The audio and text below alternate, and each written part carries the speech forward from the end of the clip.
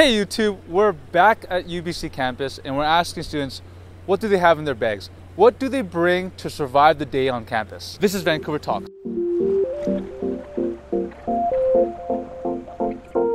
So what do you bring with you to survive the whole entire day? First off, my laptop, although I didn't bring it today because it was stupid. My notebooks for classes, pencil case, and my thermos. Your thermos? Textbooks as well? No, I have those all online. So they're all PDF? So a computer in your bag? Yeah, I think that's the most important thing. So if you left the computer at home and you went to campus, would you go back and get the computer? It depends on what I have to do that day. You know, like we have top hat or like prof and student interaction times. Like we have to like use the computer and do it. Depends on how important that task. So a must-have is a laptop now. Yeah, laptop. Yeah, you don't even need a pen. Really? Or like a pencil case, unless you have like a midterm. Midterm or test?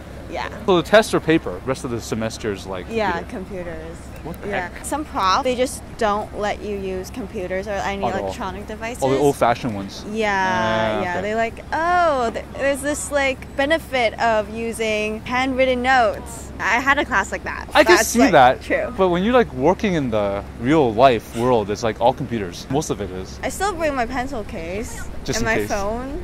Okay, your phone's important. Yeah, basically all electronic devices. Like, I swear. Battery pack? Yeah. To charge yeah. Textbooks, couple pens, paper, and my laptop, obviously. Everybody's bringing their laptop. Well, yeah. Is that a must? I mean, you kind of need it.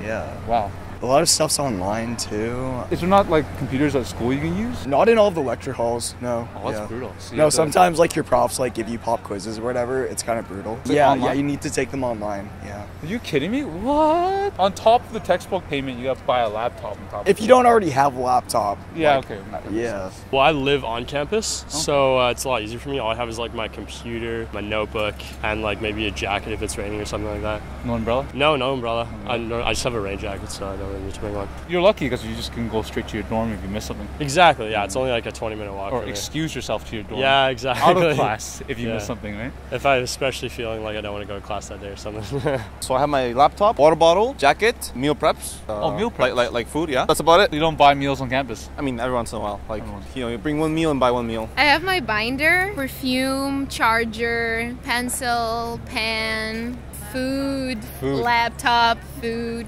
Laptop. Everybody's bringing laptops now. It's easier to use. You don't like waste paper for your classes. It's all like online stuff, right? Yeah. I have half a burrito.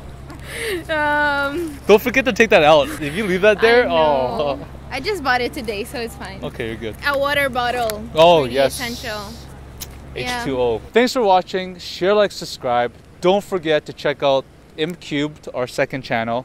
And just click on one of the other videos to watch. impsquared out.